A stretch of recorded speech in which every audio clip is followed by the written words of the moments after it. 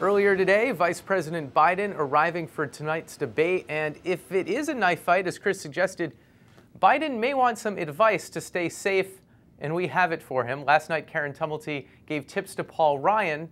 Tonight, her words of debate wisdom for the Vice President. I'm Karen Tumulty, and here are my debate prep tips for you, Vice President Joe Biden. Nice to meet you. Hey, can I call you Joe? I think I'm First lesson, one of your favorite tactics is always effective. So slather on some praise before you make an attack, as you did here. Congressman Paul Ryan, who's a good, smart, decent man, and he is. He's laid out the Republican vision for how to deal with the deficit and how to move forward.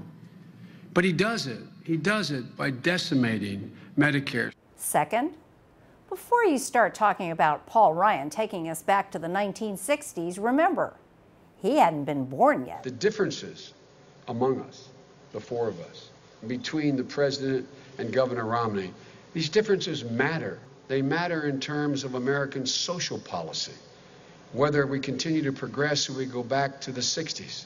Lesson 3, humor goes a long way, especially when the joke is on yourself. Biden is a gaffe machine.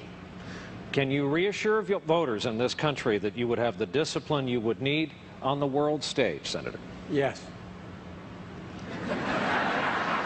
Fourth, don't just pick on your opponent's weaknesses, take on his strengths as well. Rudy Giuliani, probably the most underqualified man since George Bush to seek the presidency, is here talking about any of the people here.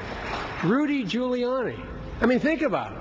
Rudy Giuliani, there's only three things he mentioned in a sentence, a noun and a verb and 9/11. I mean, there's nothing else. And the fifth lesson, tell your own story. The notion that somehow, because I'm a man, I don't know what it's like to raise two kids alone. I don't know what it's like to have a child you're not sure is going to make it. I understand. So, Mr. Vice President, here's your game plan. Your words can sometimes get you into trouble, and sometimes they can get you out of it. Which will it be this time?